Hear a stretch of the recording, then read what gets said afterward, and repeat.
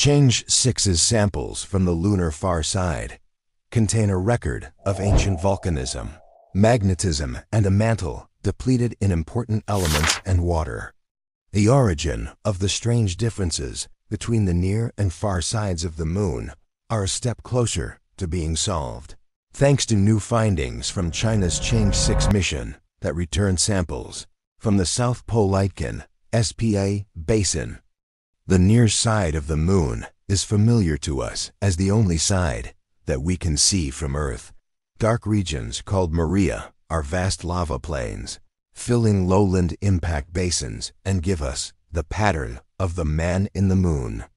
Yet the far side of the moon, which can only be seen by orbiting spacecraft, has barely any Maria and is covered by craggy, cratered, and ancient highlands.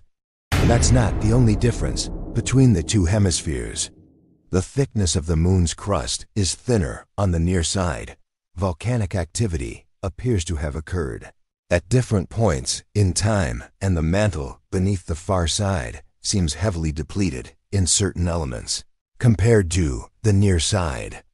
However, while we have many samples from the lunar near side, particularly those brought back to Earth by the Apollo missions, the Soviet Luna missions, and China's own Chang'e 5, we had nothing from the far side with which to test theories.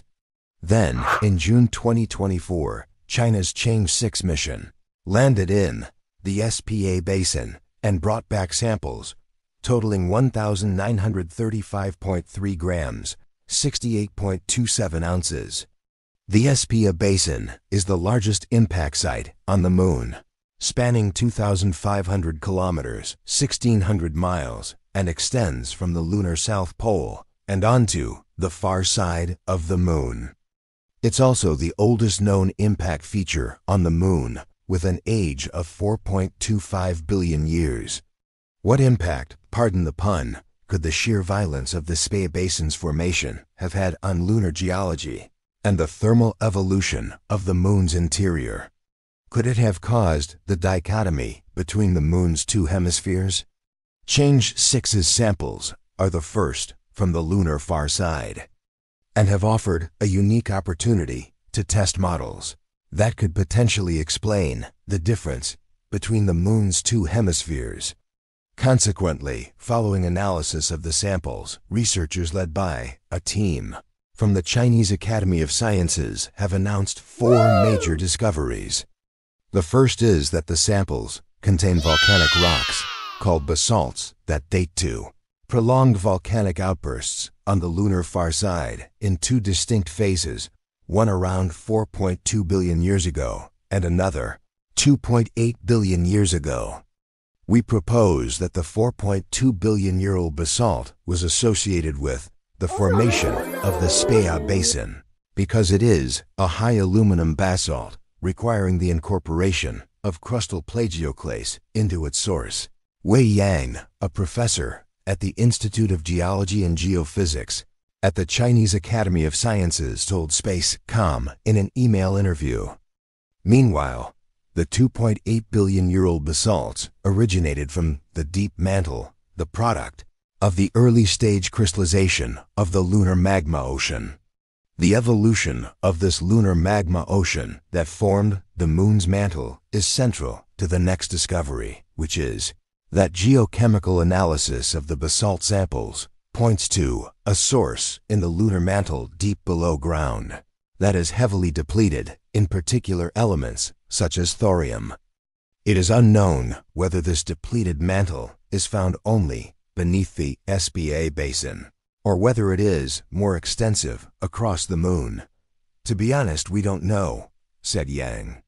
One possibility is that the moon has had this depleted mantle since birth, in which case both the near and far sides should share this composition. The other possibility is that it was produced after the lunar magma ocean formed and began to crystallize. Personally, I am more inclined to believe the latter, given that such a massive impact has the potential to affect the mantle down to a depth of 250 kilometers, 155 miles, said Yang. If it is only present in the SPA basin, then it must have formed as a result of the SPA impact.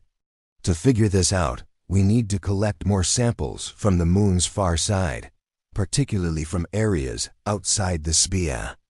The third discovery is of something we wouldn't expect to find on the Moon: water.